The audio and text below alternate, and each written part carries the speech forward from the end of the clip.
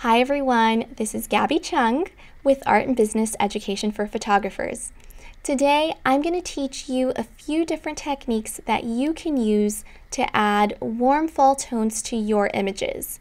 Now keep in mind, there are a lot of different ways that you can achieve a similar or the same result.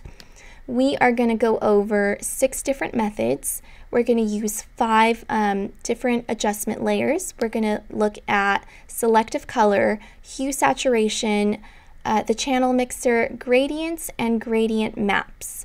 So I really want you to see how each of these affects the image, and then you can decide which one or which ones you prefer to use on your style of imagery. So let's get started. I'm going to switch this back to Photoshop, and you can see here, this was the edit, obviously, and this is the original image. So I edited this image, and this is just my typical, clean, normal edit. So this is what you would be starting with when you do your own image. Just edit it the way you typically would, and that's where we would begin. So let me head over to this image. And so that's our original. And then this is our edit, just a clean edit. And I'm going to start with the most simple ones first, and then we're going to go on to the other ones. They're not really complicated, they just require more steps. So first, we are going to look at selective color. And I always like starting with the yellow. So with the yellow, and if you don't know where selective color is, it's this little box right here. Or you can go into your layer adjustment dropdown and click on selective color right here, whatever you prefer. So all of what we're talking about today, they're all adjustment layers. So first, you have your selective color properties window open, and you want to adjust the yellows. So the yellows, it seems like there's a lot of green, but green, it is changed through the yellow. So the cyan, you want to lower the cyan, and then you want to increase the magenta, and that's just going to give it that nice warm feel that you can see it's taking on. And then I want you to go into the greens. I always start with the yellows first because it's more apparent what the effect is, what effect is happening. So then I move on to the greens, and sometimes I just do the yellows only. It just depends on the image. So the greens, again, lower the cyan so you can see it makes it just a little bit more orange.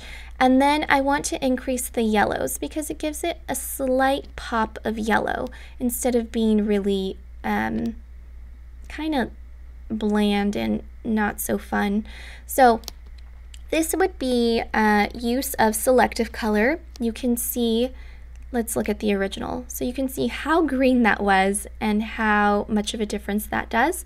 Keep in mind always when you're applying an adjustment layer to your whole image, how that adjustment is affecting the skin tones and the tones of the clothing. So you can see here, especially in her legs, you can see that it's really red, and in her face it's a little bit magenta.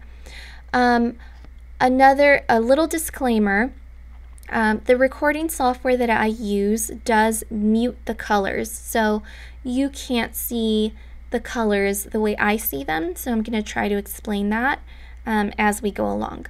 So because the skin tone is a little bit too warm and too magenta, I would get a soft brush and click on this mask over here at your layer. Click on the mask, select your brush, and just make a nice soft brush and brush it off of their skin, probably at a 70% opacity. So you just don't want the skin tone to be magenta. So I would just very quickly and lightly brush over it. And I'm not being very precise because, these are just examples. These aren't the final edits that the clients will get. So you can see That's our original edit, and then this is our kind of fall warm edit. So I like it here. Maybe we will, so this is full opacity. Maybe we'll bring it down to like 70. I always like to bring down the opacity so that we're not going overboard. It's easy, really easy to go overboard. So I'm going to make duplicates of these layers, and then I'm going to merge them so that we can reference them later. Then I'm going to turn them off so that we have our original again. So now we're going to look at the hue saturation layers. For this one, we want to go into the yellows, kind of really similar to selective color. We want to go into the yellows and mess with that. So the hue, I usually take it left, and you can see that it makes the yellows orange. And then in our green, so we'll go to our greens. In our greens, I usually, let's see, again, I'll go to the left and just see where that looks good, probably around here. And then I will increase the saturation of the yellows just to give it a little bit of pop. We don't want, you know, just a bland looking image. So the saturation of the yellows helps a little bit, but again, don't go overboard. And then we are done with that. So you can see again that the skin tone did take on a bit of magenta. So I'm going to brush that off again at, we're going to do an 80% opacity, see what that does. And again, I'm being very rough with my edits because we don't have to be super precise here. Oops. So let's do that. And then the floor does look a little bit too red. So I'm going to mask it off of the floor at 20% just to bring back some of, you know, the normal color of the floor. And then we will also lower the opacity so that the effect isn't overboard. Probably right around there. So you can see our original and our hue saturation adjustment layer. So again, I am going to make a duplicate of these two, merge them, and turn off the layer. And then now we're going to talk about the channel mixer. So the channel mixer, I believe is this one. Yeah. The channel mixer, you're just going to mess with the reds. And keep in mind that the channel mixer, when you make small adjustments, it makes a huge, huge impact. So that's kind of one of the reasons why I don't like the channel mixer, because it's easy to go overboard really, really fast. So the reds, you're just going to increase the reds ever so slightly, and you can really see on that skin tone, it's a glowing magenta. But we're just looking at the trees right now. You can see that, and then the greens, I might do a little bit in the greens. It makes it very, very orange. So that's it for channel mixer. Get rid of it. You can see how atrocious the skin tones look, the floor. It's just too much. It's like we put a neon pink orange filter over it. So I'm actually going to just take down the opacity so it's right around there. And this one you really have to mask it off. Again, I don't really use the channel mixer, but I wanted you to see, you know, its capabilities. And I don't use it for this reason, because it's easy to do too much, and then you have to do a lot of masking, a lot of really precise masking, and you know, that takes a while. So let us pretend that this is being done with some precision. And they even look green now. So I'm going to bring back just a little bit of that warmth, just so that they kind of match the scene.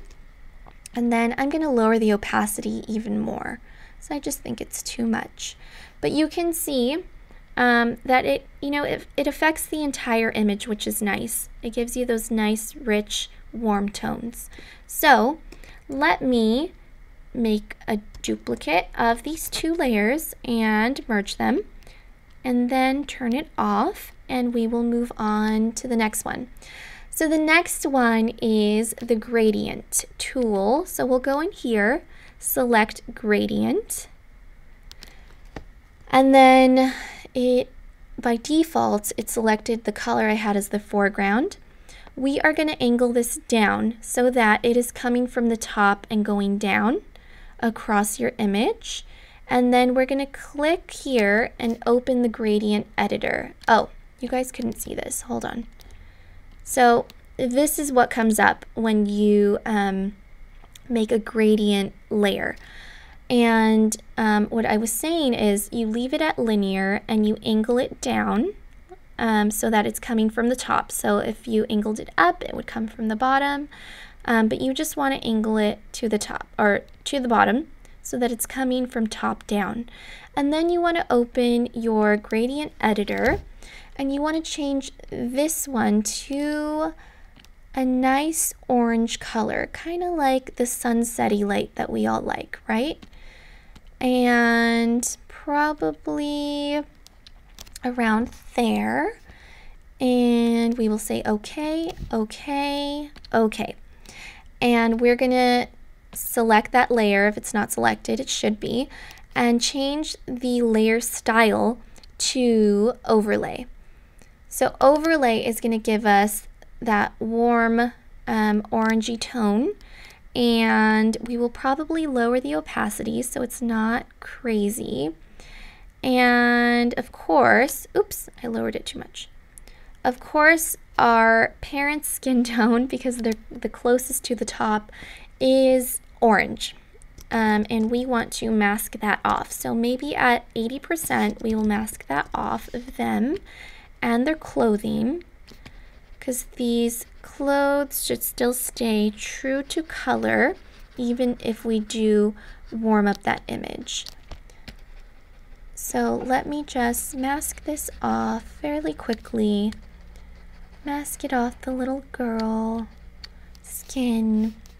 So I really like the gradient tool because you can see how it affects the whole image in a very subtle way. So the bulk of it is at the top where we want it in the trees, and then it kind of just trickles down, and it's really pretty. And of course, lower your opacity if it seems like too much for you.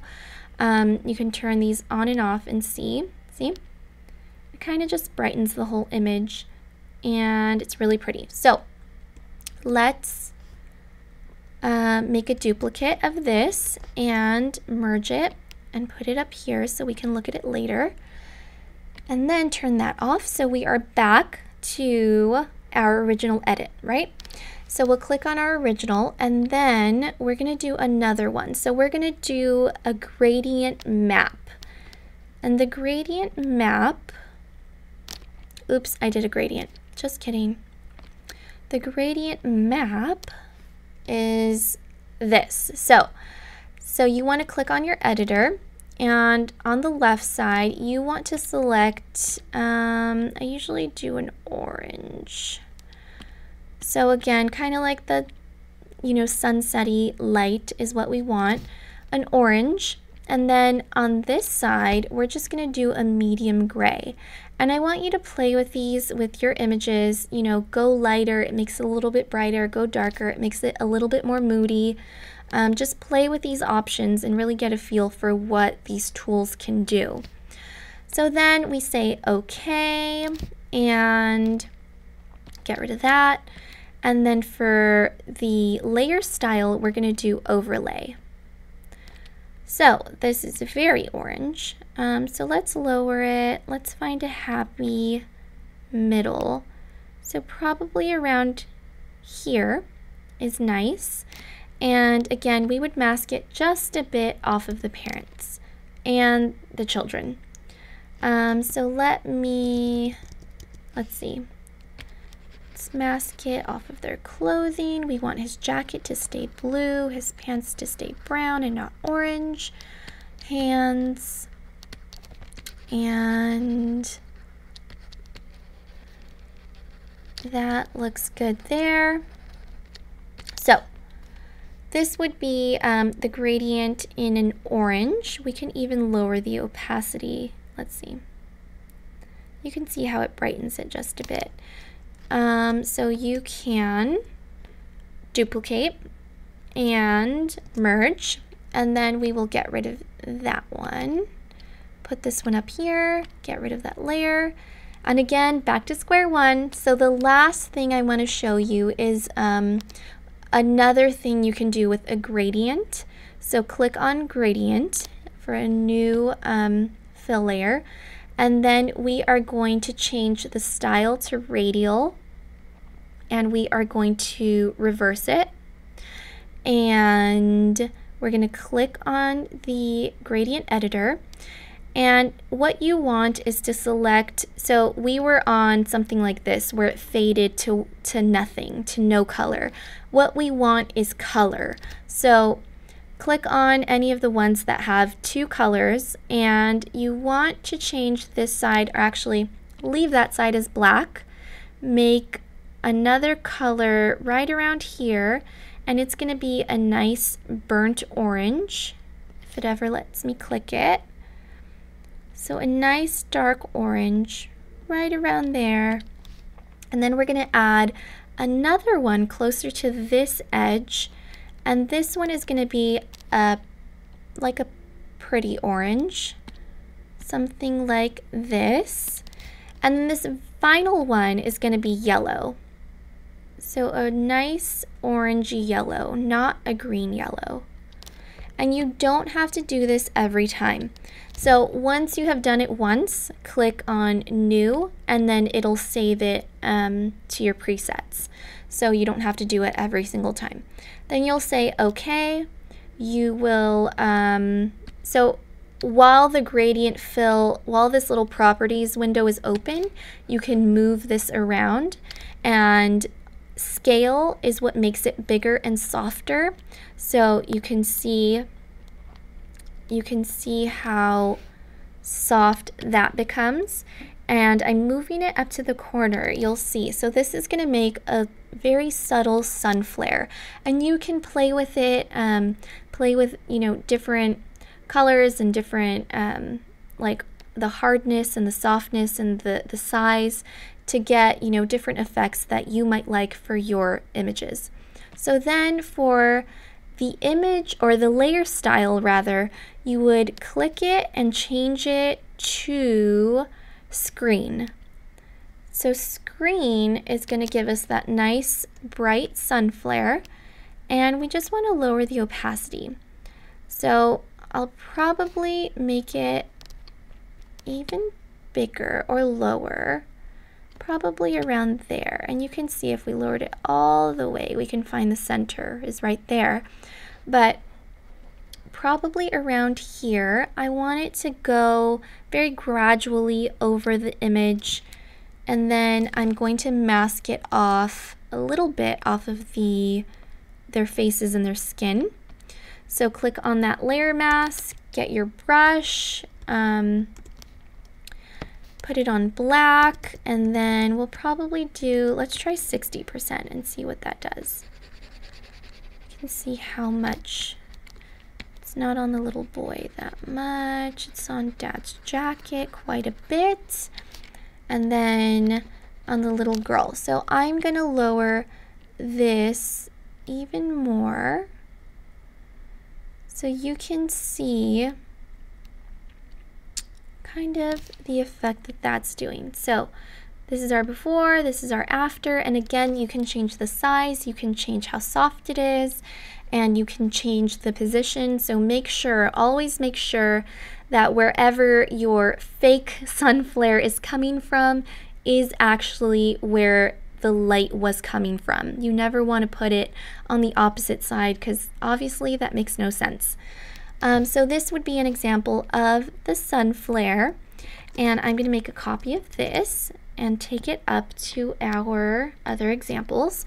So I just want to go over these again, and so you can see how they affected the image, and you can, you know, play with images on your own after seeing this. So This one is the sun flare. This one, see how different it is? This one is our gradient map, and that was in that orange tone. And this one, let's see, was our gradient with the orange coming down from the top and fading down. This is our channel mixer. This is our hue saturation, which seems to have the least effect. This is our selective color, and this is our original. So you can see, you can also stack them on each other. So let's say you used the gradient map and you put that sun flare on there, obviously at a lower opacity because that just looks a little bit overdone. So maybe around there. And that is a really pretty, warm fall edit. It has really rich tones, which is, what I always aim for. I never want things to be washed out. That's often what sun flares will do, is wash things out because it's hazy. So just be mindful of that. And, it's to your preference. But yeah, you can see, let's see, this is probably the one I would like best. So I'm going to make a copy of that. And then you can see between that and the original, it's a big difference. And that is it. So I hope you've learned something. For more, you can head over to the website, www.gcpedu.com, and that is the Art and Business Education for Photographers website. And if you guys have any questions, if you want to link me to some of the images that you've made using these techniques, I would love to hear from you. You can leave a comment in the comment box below. And that is it. Talk to you guys soon. Bye-bye.